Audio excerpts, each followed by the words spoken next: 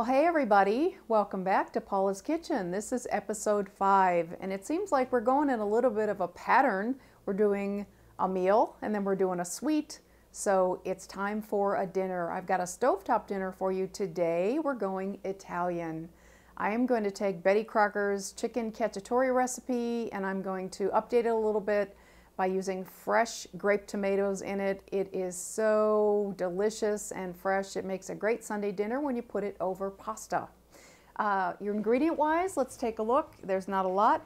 Typically you'd make cacciatore with chicken on the bone, but we are going to do it with a boneless chicken breast. And then we're going to use these lovely fresh organic tomatoes. I've got a red pepper, I've got sweet onion, some garlic, some plain tomato sauce. We're going to flavor it with oregano, and we're going to simmer that for a while, blend the flavors. You are going to love it. So let's get started. All right, guys, before we get started, check out the apron. In another life, back when our son was in college, he worked for Chiquita headquarters, the banana people, and scored me this awesome apron. I know it's not Italian, but I love it. All right, guys, the recipe in the original cookbook calls for green pepper, but I absolutely love a red pepper in this recipe. It just has a sweetness that I just love. It calls for about a half a cup. I cut them in strips because when I take a bite of a red pepper, I want to enjoy it. So basically, whatever fits in here, it's going to be a little more than a half a cup, but that's okay because we both love red pepper. All right. Forgive my mess. Alrighty, now it calls for some onion cut in rings or partial rings. So I've got a sweet onion here that I'm just cutting in half rings, and those are going to cook down in our sauce and be delicious.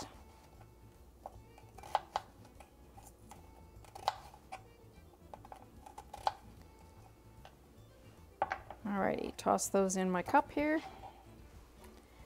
Now, my new ingredient or surprise ingredient is the tomatoes, and what I'm going to do with those is just simply slice them in half long ways.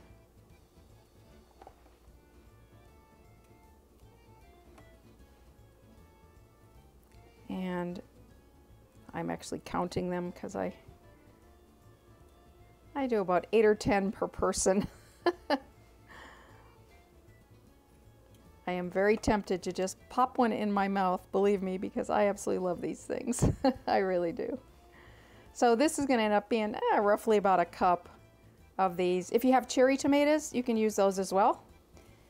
Or if you have garden tomatoes, you could just cut them into smaller pieces.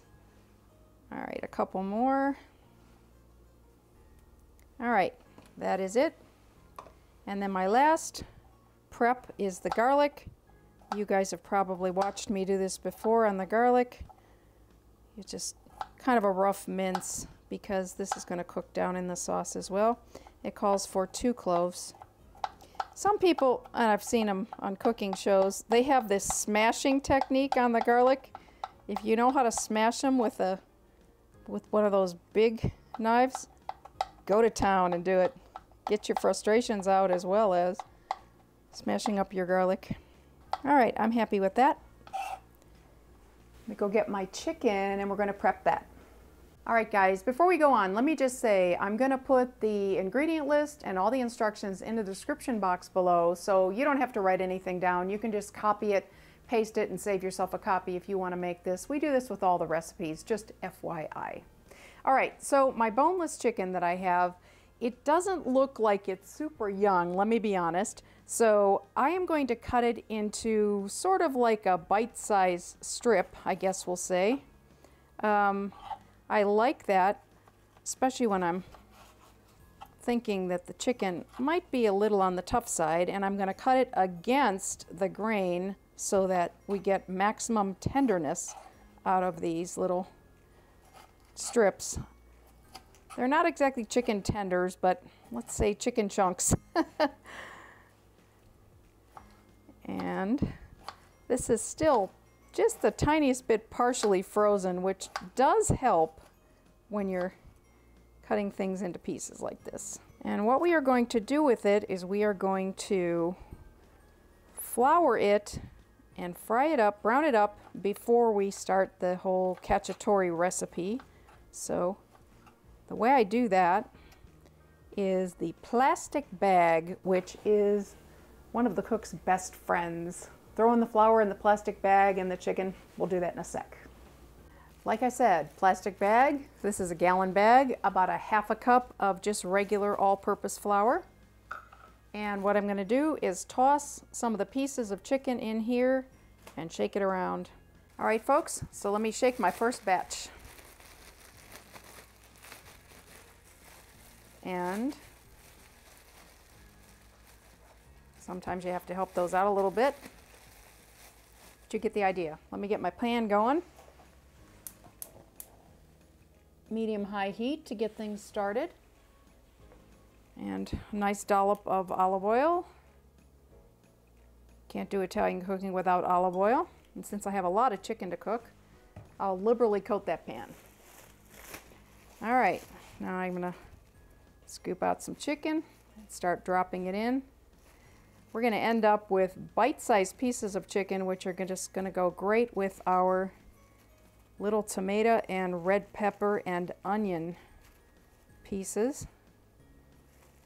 We're going to put it over top of some shell macaroni, and it's going to be awesome. All right, throw some more of these guys in.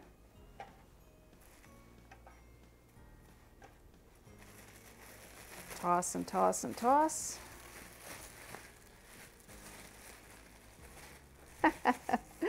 It's a messy proposition, you guys, especially when your hands are slippery from handling wet chicken.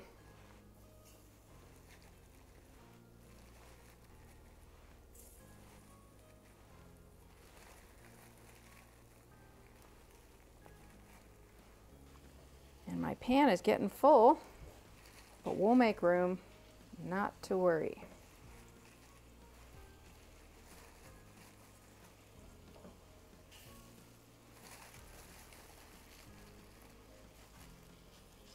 Alrighty, clean up time. Be back in a sec.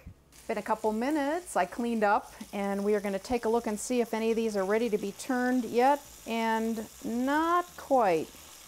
They're starting to get going. They're sizzling nice. We'll check back in a couple minutes. Sizzling here. It's looking good. Let me start turning these babies.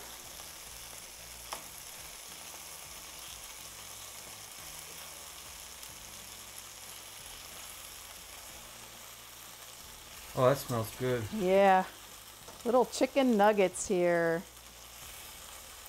Is that the first time we heard our cameraman speak today? Guys, he's always there, working away, smelling the food. I'm hungry. Yes. We film these Wednesday videos on Sunday afternoon, so these become our Sunday dinner. And it ends up being kind of special by the time we sit down to eat, because I feel like we both earned it, you know? We're working for our supper for sure on these. I just noticed something. What is that? You have Chiquita bananas behind you as well as a Chiquita apron. You know, not only that, but there is a plethora of stickers on the Chiquita bananas. Like, it's overkill. That's what I said. It's definitely Chiquita banana time here. We went to Sprouts last night. I needed the pepper and the onion and the tomatoes for the dinner tonight, so we had to stop. All right, everything is turned, and the second side, you guys, always cooks quicker than the first, so this will be ready to be taken out of the pan shortly. Alrighty, guys, these are done on the back side as well, so I'm going to pull them out and just drop them into a bowl, and honestly, this spatula probably will do the job best, so that I can pick up some of that flour as well.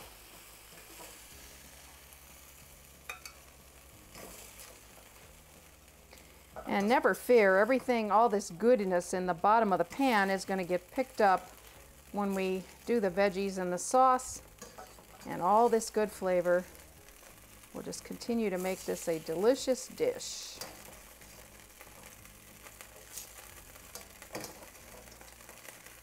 All right, I actually need 2 hands for the last couple. All righty. Now, while that's sizzling away, let's get our veggies in. The onion, the pepper, and the garlic. All right. Get those stirring, coated with the olive oil in the pan.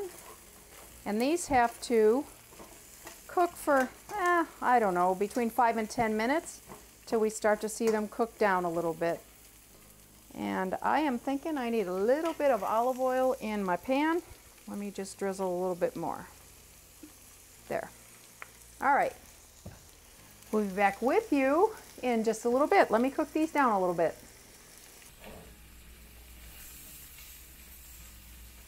Okay, folks, this is cooked down. They are starting to look translucent, and look at all this dark goodness on the bottom of the pan.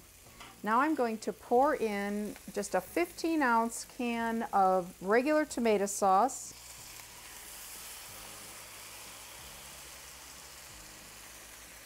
Grab myself a wooden spoon here.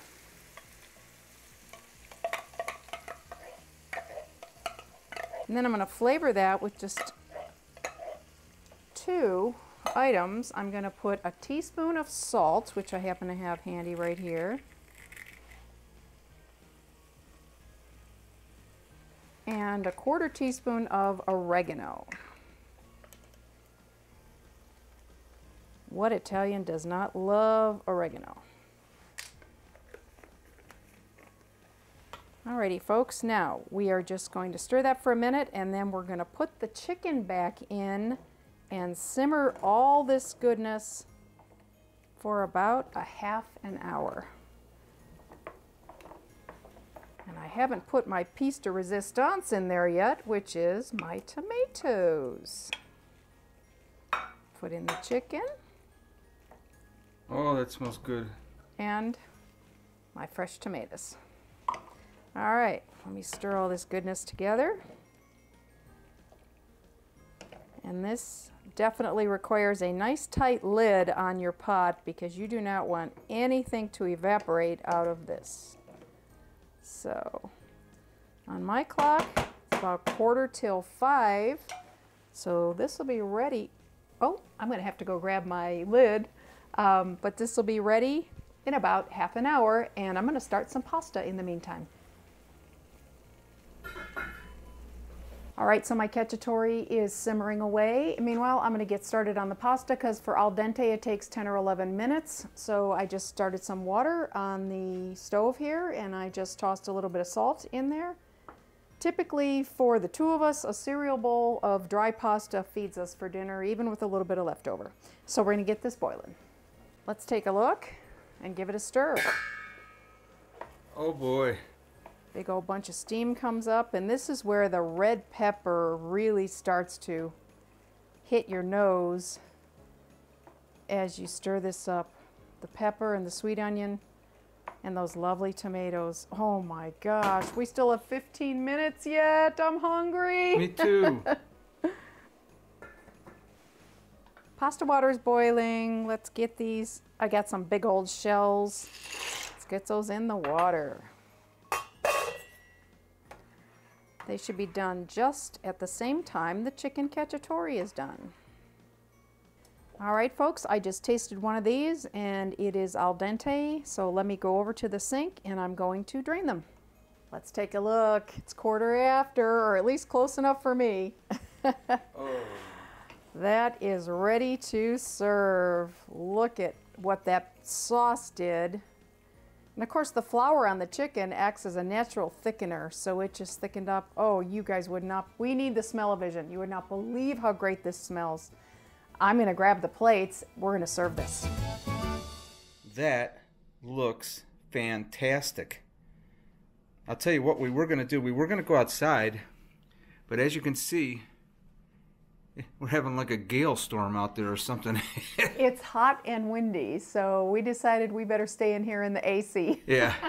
So, Paula, you outdid yourself on this one, did you not? You haven't tasted it. Why don't you hand me the camera and let's have you try it. All right, hold on. All right, guys, this is my erstwhile cameraman, hungry fellow. Let's see what he thinks of the food. First of all, it smells unbelievable. Yes, and it looks pretty. Oh. Serve it with a salad, you're all set. That is so good. That is so good. When she made this last week, I just raved about it. The fresh tomatoes in here, and the tomato sauce, and these what do you call these shells? Just shell macaroni. Just shell yeah, macaroni? nothing fancy. Yeah. Yeah. I'm gonna take one more. No, don't watch.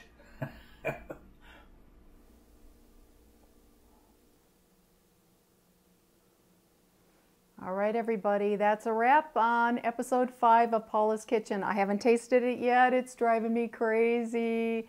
We really thank you for being with us for these cooking episodes. It's a new kind of adventure for us, but we're having a lot of fun, and we hope you are as well. Time for dinner. We'll see you guys later. Hope you had a good time, guys. We'll see you next time. Bye. Hey everybody, I hope you enjoyed this new episode of Paula's Kitchen. Did you know that we do a video every Sunday as well, right here on this very same channel? It's not about cooking, it's all about all kinds of adventures all around the Las Vegas Valley. So why don't you check us out, and we'll see you this Sunday. Bye-bye, everybody.